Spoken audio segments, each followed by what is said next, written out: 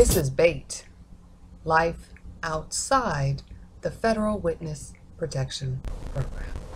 Susan, they usually put people in body bags for letters like this. That came from my friend Jerry, who's retired from the government and is a nurse at Spring Valley Hospital in the ICU. I worked with him for years. But I gotta tell you, one thing I learned the hard way is that Jerry was very, very, very, very right. Today marks the 4-year anniversary of ICE attorney Elliot Williams' landmark letter for a crime victim. Hey, it's Susan. Welcome to tonight's episode of Keep the Bad Guys Away. Hey, nice to see ya. Okay, today on this 4-year anniversary, you know, I think back and reflect everything that has happened in this 4-year time frame since this all broke. Well, first of all, once I got this letter, because like I said, ICE mailed this to me, I was so convinced that the U.S. Department of Justice or my country was going to do anything for me. I flew to San Juan, Puerto Rico, and took a 2-week cruise, you know, cruise vacation, and, you know, thought maybe when I came back, you know, maybe the DOJ would have time to get the mail and all that. Maybe they'll do something for me. Well, they never did anything for me.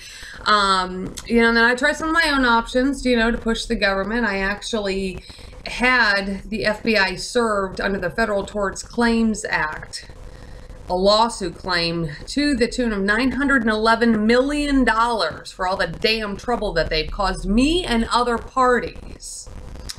Apparently, an agent named Jay Kramer up there in the Office of Congressional Affairs wrote some damn apology letter to Senator Harry Reid to the effect of, "We'll never do it again." I have yet to see a copy of that.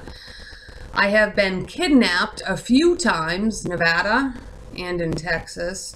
I've almost wound up in the Arctic Ocean. I've lived homeless on the streets. I've lived on welfare in Arizona and in Texas. I've had so much property taken. My son's half-sister went missing shortly after Senator Harry Reid's office apparently opened up an FBI investigation. And it took me about a year or so to learn that my entire family might be missing. And that is because a deputy, female deputy, in the U.S. Marshal Service in Phoenix, Arizona, told me to make missing persons reports on my family when I asked her. So what has the U.S. Department of Justice done about this? Nothing. They have not come forth to do anything on their own. Nothing, zip, zero, nothing. So if you believe that they have, I'm going to tell you that they're lying. I have been treated like crap. I have faced so much retaliation in the last 4 years. They're hacking all my nursing employment. Still today, I cannot get a nursing job. And I'm gonna tell you, before the date of this letter, I never had one flippin' problem getting a nursing job, a nursing contract anywhere. But you know what? I get these little rat tail fucking FBI task force in trouble and that damn stupid U.S. attorney there in Nevada. And then my whole life goes to damn hell. Well, you know what? They committed the damn crimes that caused ICE attorney to write this letter as being within the purview of the DOJ. And all they've done is retaliate against me, my family, and the other victim witnesses. So they have done nothing but what is considered to be like hate crimes or war crimes. Like I said, leaving us out on the street, people getting kidnapped, people probably being murdered. You know, me having to make reports, my accounts getting hacked, my bank accounts getting hacked, me having to find my own agents. They keep trying to steer me away from ICE, and they're doing it right now because I'm very, very close to the U.S.-Mexico border where there's a heavy ICE presence. They have done absolutely nothing about anything. Even Congressman Don Young's office up in Alaska, when I was working up in Alaska last year, in Barrow, Alaska, I pushed them. I'm like, this is all just a bunch of BS, and I want a jurisdiction transfer, and I want a jurisdiction transfer into Special Agent Paul Burkholder with Homeland Security Investigations down in Houston, an agent that ICE Customs found for me, somebody that knows what he's doing, so, you know, we can start cleaning up this mess before anything else happens.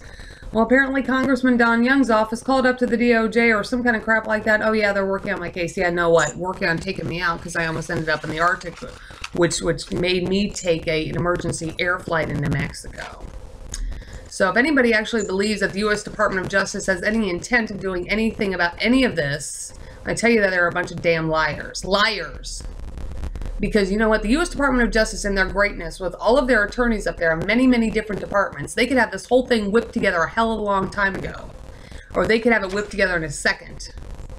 No, but you know, that's what I said. The intention is to actually make sure that no witnesses exist So none of this ever gets presented in a court of law. Nobody ever gets arrested like FBI agents, maybe the U.S. attorney there in Nevada, whoever handled the case, be it Daniel Bogdan or anybody else, any of those other assistant U.S. attorneys that might have handled this situation, mishandled this situation, might not face criminal charges for not following, I believe it's Title 18 of the United States Code, fair treatment of victim witnesses.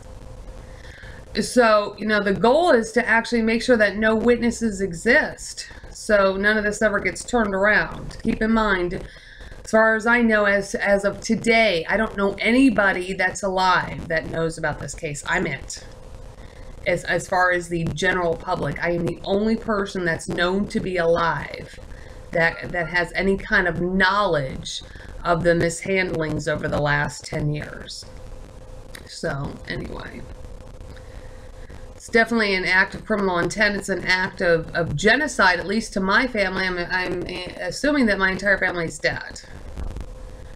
And the very fact that, you know, that the government at its highest level in the legal system finds this acceptable is highly concerning. So anyway, that includes the disappearance of children. I mean, can you believe they open up an FBI investigation and another child goes missing? And, you know, I bet your mother's dead. I forget when I went over this whole case with Special Agent Phil Roney up in Buffalo, New York. I mean, one thing he asked me, and get this, see, I have to go over a whole case with a special agent up in Buffalo, New York because the DOJ is not doing anything. Okay? One thing he asked me about we're talking about my cousin's situation up in Rochester, apparently missing. He asked me, he goes, can they identify him? And I'm like, oh yeah, you can identify him. He was at their house. So this would be ringleader number one, the guy that apparently is supposed to be reporting into ICE in Southern California that's got a warrant out in Texas, the so-called terrorist and so forth. But apparently this is the standards, for whatever reason, that our government follows. They let terrorists out roaming the streets, and they make sure that no witnesses exist that could ever bring any kind of evidence forth to any other law enforcement or in court that acts of terrorism have even occurred. So that's what I'm telling you. This is massively, massively big. But today and it's disgusting. I'll tell you, it's very, very disgusting because, you know, I read Attorney Elliot Williams' bio, and he worked for the U.S. Department of Justice. He worked in their very, very high-end, sophisticated, organized crime section and stuff. And you know, the very fact that we saw these criminals out roaming the streets, hurting people, and I keep facing retaliation, you know, for being if we want to call it a whistleblower, is concerning. But like I said, I know there's one thing that I know 100% for sure, and I'm 100% convinced of it. You know, like they say about all witnesses, you know, there's somebody that wants them dead. Well, in my case, it's my own government. So anyway, that's tonight's episode of Keep the Bad Guys Away. I'll see you next time.